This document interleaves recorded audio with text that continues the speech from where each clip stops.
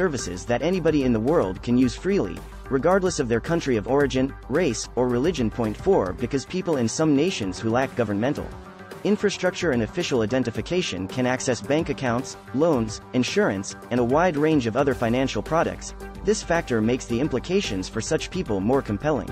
Ethereum uses Ether, a cryptographic token that is unique to its network.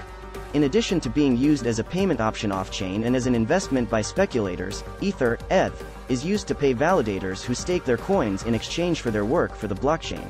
Although it trails Bitcoin by a wide margin, Ether, which was introduced in 2015, is currently the second largest digital currency by market capitalization. Ether's $225 billion market cap on April 23, 2023, when it was trading at about $1,870 per ETH, was less than half that of Bitcoin. And there you have it.